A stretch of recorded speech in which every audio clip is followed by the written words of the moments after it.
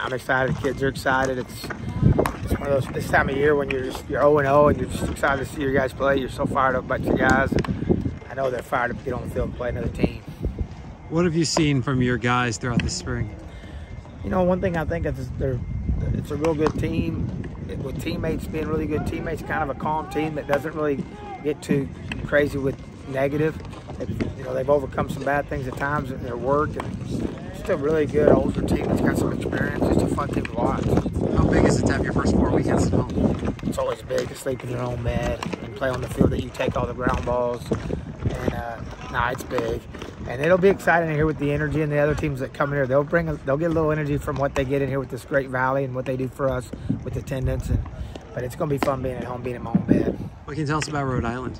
They're going to be physical. They got all the rotation back and a big-time reliever with a plus breaking ball.